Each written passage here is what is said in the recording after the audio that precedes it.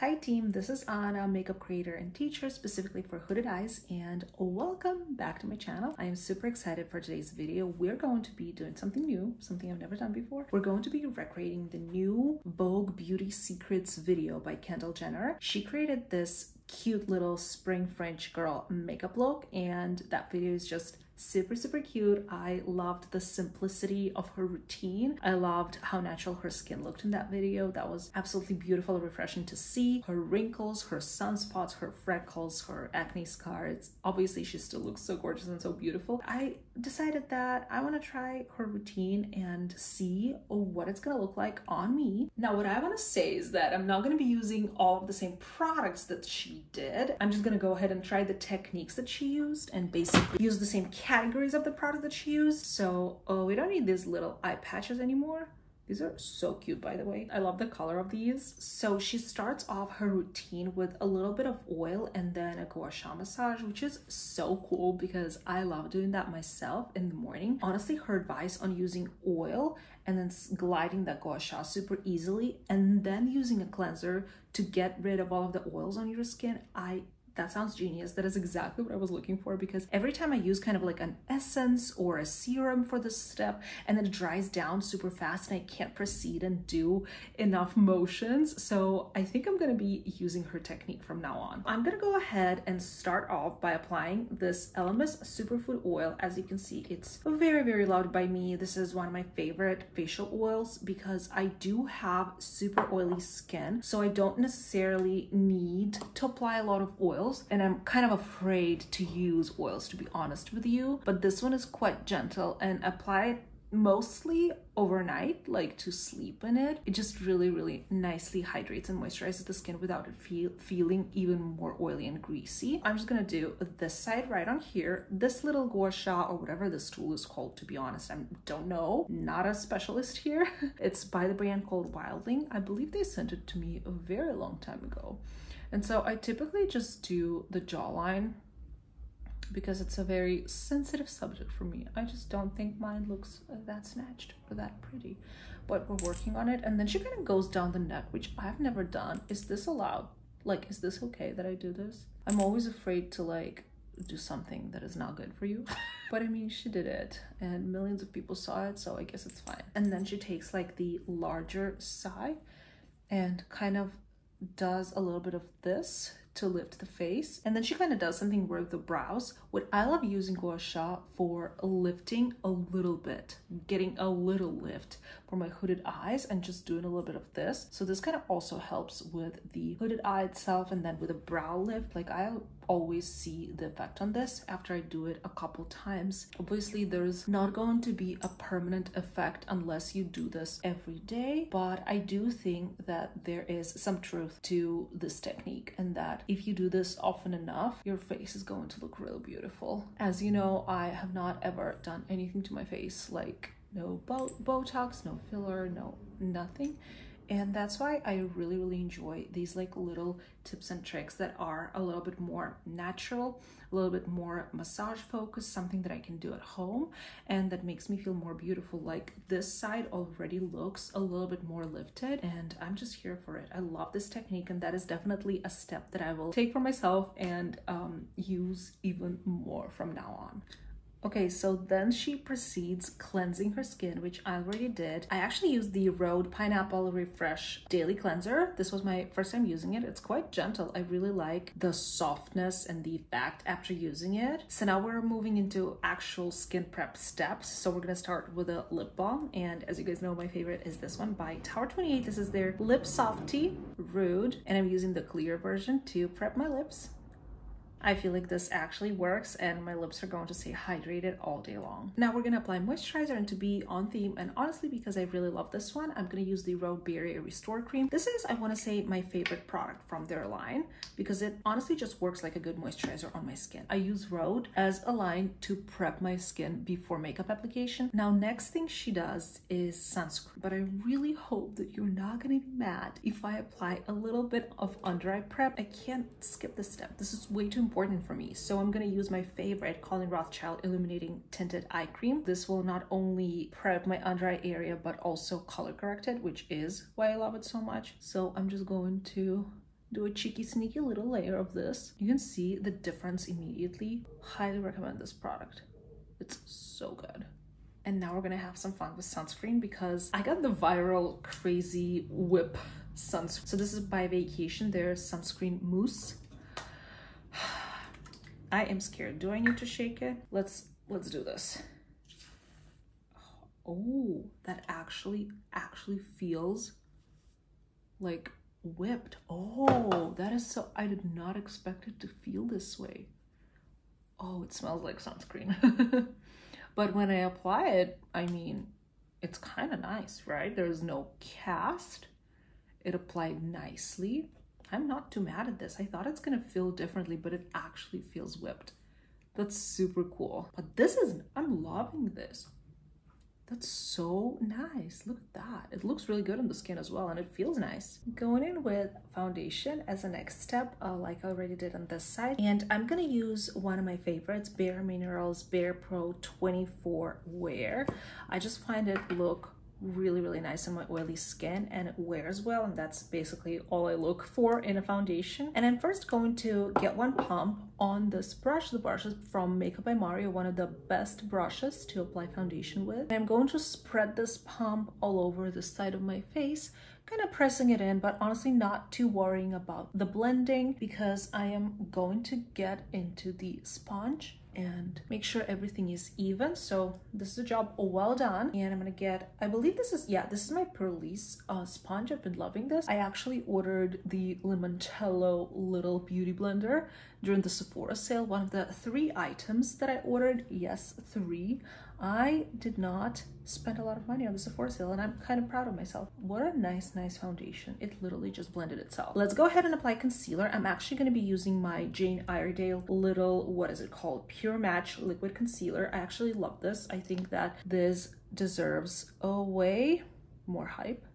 And I'm gonna do little dots just like Kendall, even though I need more concealer than her, and apply a little bit through here and here. And concealer, I am going to blend with a sponge without any brush, and I'm just going to tap that in. This is a nice concealer. I would say it's very natural looking, medium coverage, but you can build it up. And the way I like to build it up is I like to take a super light version of this, which I do own, in the shade 2N, and I love just doing a tiny dot right through here to get rid of any discoloration, and because I just love a bright under eye. And I know we're going for a natural look today. I am doing my best to not overdo it and just be natural, but you know, your girl loves full glam, so what can you do? I do like the combination of that foundation and the concealer. I feel like my skin is looking good. Taking into account that we're not using any primer, you know what I mean? We just use moisturizer and sunscreen. Typically, that's a big no for me. I need 2 primers at least. So I'm kind of really excited about the fact that my skin is looking great, even though I did not do my regular steps. And now we're gonna go on and snatch one side of my face. We're gonna first use contour, so like a deeper cool tone shade rather than bronzer, which is a warm tone shade, but we'll get to it. So I'm gonna be using for my contour today the Dibs Beauty Glow Tour stick in the shade Pink Cosmos, but I'm only going to get into this contour shade, not the pink super cute blush. Unfortunately, it's a little messy, but that's on me. This shade I feel like is perfect for contour. It's deep, it's cool toned, it's not too overwhelming. I'm also going to pair it with their brush. This is their Face Dual brush, and I'm going to pick up a little bit of this product and go sculpt my face. This is quite pigmented, but it's very forgiving, so it's going to blend itself. As you can see, I just tapped in a little bit of that product, and we already have some color going on, which is honestly amazing. I'm gonna do a tiny bit on my jawline and then a little bit on the forehead, and that's all Kendall does in terms of contour. She does way more with the bronzer, both cream and powder, and that's what we're going to do. This is beautiful. This is just like a touch of contour, and that's exactly what we need. So now I'm gonna go in with a bronzer, which again, this is cool toned, bronzer is warm toned, and I'm gonna show you the difference. I picked out my favorite Say bronzer in the shade Medium Bronze, and you can immediately see that this has way more orange, I want to say pigment in it, way more warm, and this is going to help us create a sun-kissed look. So I actually want to grab a different brush. I'm gonna use this Jones Road brush. They sent it to me with their blush, but I think it's gonna work really well for the bronzer as well. And I'm kind of just going to warm up that space where we contoured and actually put this a tiny bit higher than the contour itself. So the contour sculpts the face where we have our shadow, and the bronzer is going to bronze up the face and bring that sun-kissed look, even though we are looking white as a ghost. Never stopped me. And then I'm going to do the side of the forehead as well, a little bit over here, and then take a smaller brush. Oh, I actually have a brush that she used, but I didn't use it. I am going to use the smaller brush that she used. So she was using the It Cosmetics dual brush, and she used this guy for the contour and bronzer, and this guy for the nose contour, and then some eye bronzer, I guess. So I am going to do the same thing. This pains me. Bronzer right on the eye without any primer. But this is for the sake of the experiment. So this is what I'm gonna do. Just apply this cream bronzer over here. At least I know that we're going to set it with brown eyeshadow. That helps me a little bit. We're just creating some shadow there, I guess, kind of all over the eye. And then a little bit of a nose contour vibe. I'm still using that same bronzer. Granted, this brush is amazing for this step. I will continue to use it for nose contour. Thanks, Kendall. I love that she's teaching me tips and tricks on how to apply makeup. So now for cream blush, she said that she's into these bruised red berry deep kind of blushes, and I have a new product to test out. This is by Vogue Beauty. This is their lip and cheek tint, cheek slime, and they reformulated this one. As far as I remember, I was not the biggest fan of their first version of this, so I'm super pumped to try the new one. Also, they did send over a brush to use with this product, which is this kind of like a dual fiber brush to apply foundation with. Let's see. I am going to go ahead and open this guy. So I picked up the shade Jam Sesh, which is that bruised berry whatever shade. I'm gonna put a tiny little bit because it's super deep. We're gonna play with this nonetheless. I am going to mix it, work it into the brush. So this is what the brush is looking like right now. And then I'm going to pray to the makeup gods and not overdo it and just apply a little bit of this. I kind of feel like I need to blend it out better with a beauty blender, but the shade team, we killed it with the shade. This was a right decision. I love how it looks like. That's kind of cute. That's kind of cute. It's giving a little bit of a glow. I'm not sure how I feel about applying it with this brush specifically. I mean, it looks cute, but I think I would prefer just using my regular blush brushes, cream blush brushes that are way more dense, but it looks gorgeous. I'll give them that. It looks gorgeous. Lastly, for the cream products, we're gonna take a cream highlighter. I'm not sure what product she used. It was kind of like an illuminator, so maybe it was more of a body highlight. I'm not sure. I'm gonna be using my favorite liquid highlighter of all times, which is by Mercier. This is their liquid highlighter. Shocking. My favorite shade is, I don't know, it might not be my favorite shade, but I just use it all the time, is Champagne Pink. And this baby is just perfection. I need to see if I have other shades so I could use those as well, because this one is almost empty. I've been using it a lot. The skin is looking pretty. I'm loving this little routine Kendall has going on. To be honest, it hasn't been that different from what I do. I'm gonna do the other side for the short form content and come back to finish off the face. All right, the face is looking good so far. We haven't powdered yet, but we'll get to that step. And I am just working on my brows. I have already done this side. I'm gonna start off with my Benefit Precisely My Brow pencil in the shade 3.5, and I'm just going to fill in the brow, make it a little longer, nothing too crazy, just making sure that I fill in a little bit in the front since I have way less hairs here. And now to set the brow, I'm just gonna continue with the Benefit theme and do the Fluff Up Brow Wax. This one is just clear. Again, I don't really like colorful brow products besides the pencils. Am I dreaming? I cannot believe that we're actually at the step of pressed powder, which makes me super happy. So I'm just going to make sure there is no creasing going on at the moment. I'm gonna use 2 powders because that's how I roll. I will always use the Pat McGrath under eye powder under my eyes. I'm gonna pack that on here for that smooth finish. Looking good. And then for the rest of my face, I'm actually gonna go ahead and use my new fave powder. This is by Mercier. This is their new translucent pressed setting powder in Ultra Blur, and I actually love to take not a very fluffy brush but like a denser brush for this. There is a puff here, but I like to use like a little bit of a denser brush for this, not the most fluffy brush. So maybe this one, the other side of the Dibs Beauty, is going to work. And then start pressing, and I am going to not lightly set my face but actually set my face. I know that Kendall might not have skin as oily as mine, and maybe she just needs a little layer, but I will actually properly set my face. It looks really good. I love that I can still see the glow.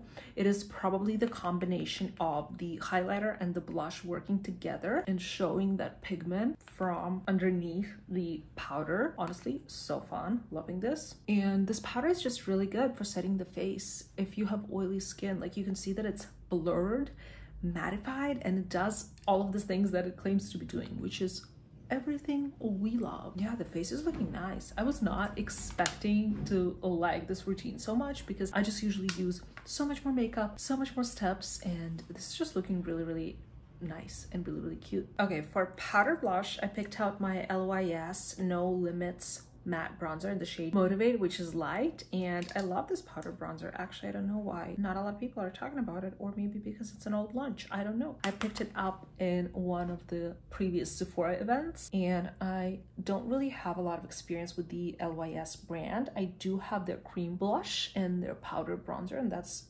basically it, but I actually enjoy these products a lot. So because I have such a large collection, sometimes I just go and pick out a product that I know I haven't used in a while but love. So this is one of them, and I'm just using a bit of powder bronzer to bring some color back to my face after we powdered.